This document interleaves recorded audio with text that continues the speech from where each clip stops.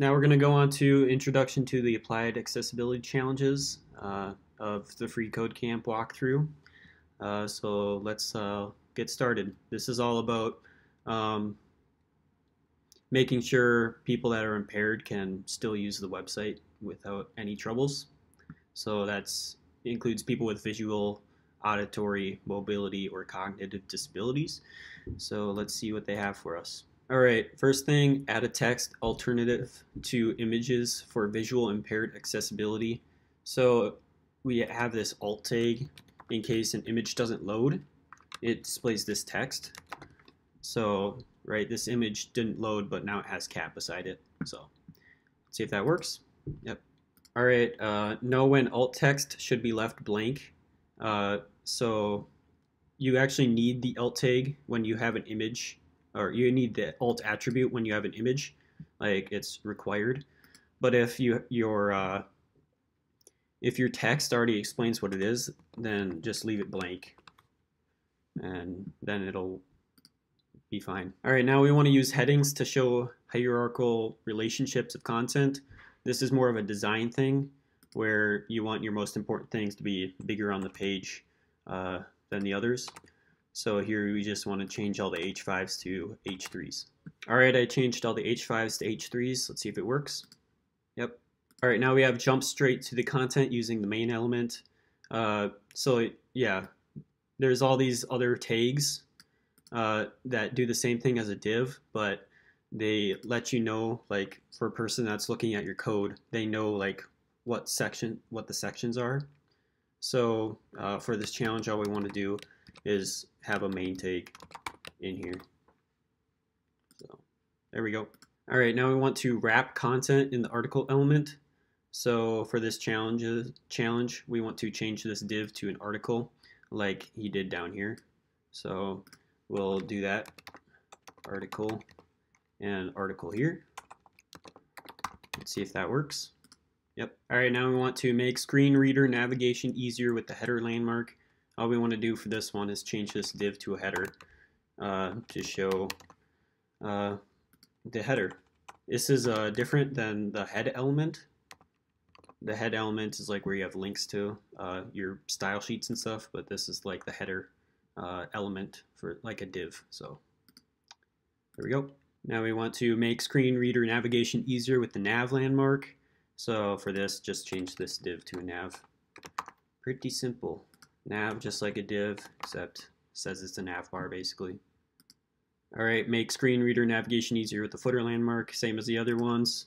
Just change this div to a footer instead of a div. Pretty simple.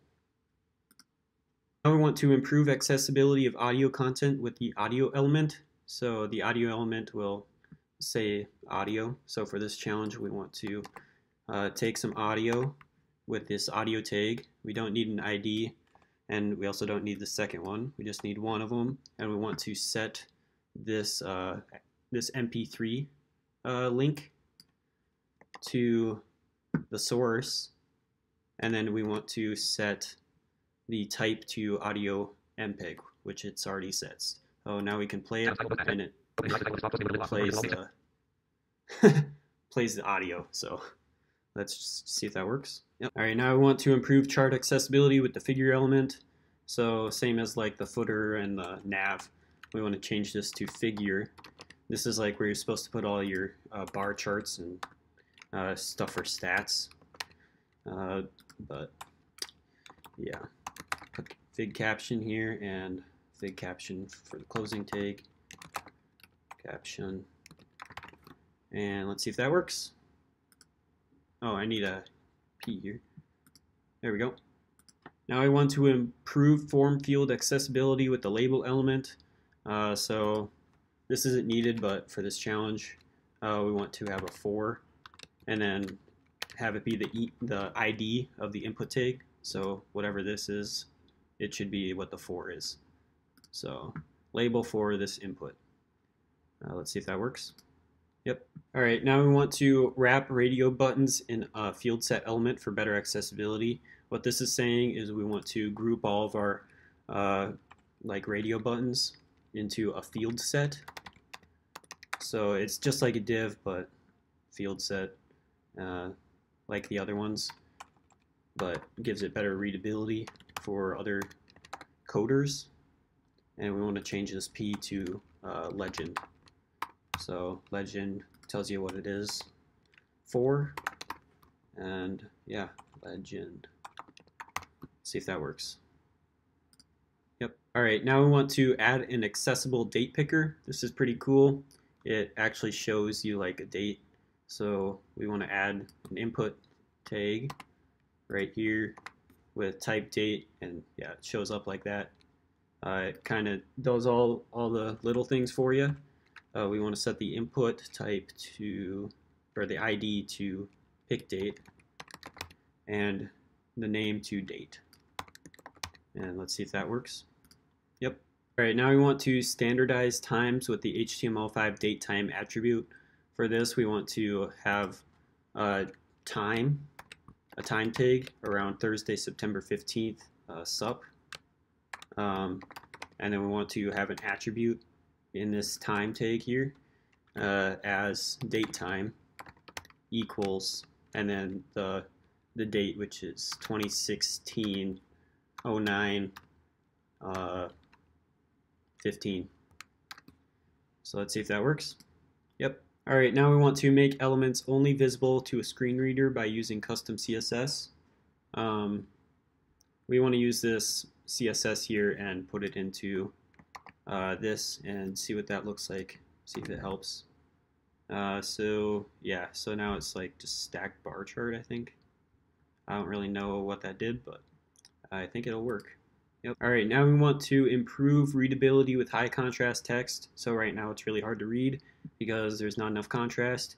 So for this challenge, we want to put this color as the color for, instead of this gray, have it be this gray. And then there it's a little easier to read.